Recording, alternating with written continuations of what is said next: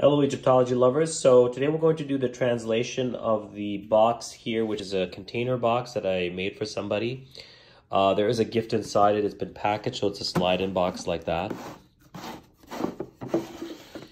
And it's got a little Senet board on the back here. You can play a game if you like. You could switch it up, or you can put the board back. There's no pieces that come with it, but it is there. But what we're going to do is read the hieroglyphs.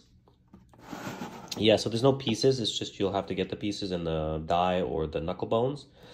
But this is the sun god Ra, the great immortal Ra, who's been around since the Old Kingdom and far back.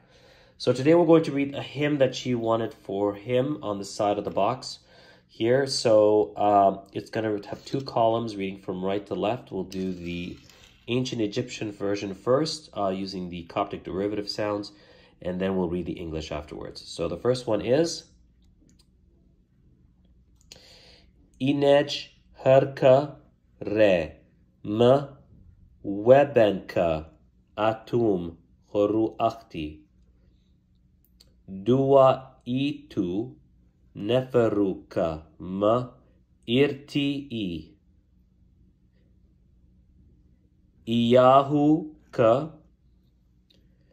ḥr shenepti wajaka ḥtpw Msktt ibka auyu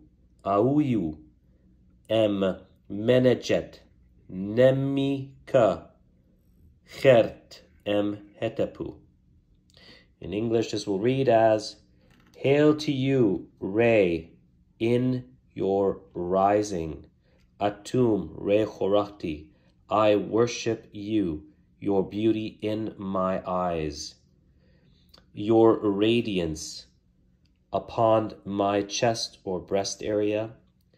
You proceed in your setting in the Mesketet Boat, which is the night boat. Your heart gladdens in the Manedjet Boat, which is the day bark or the boat for the rising. You traverse the upper sky in peace." And that is a small, short version of the hymn to the sun god Ra. Thank you for watching.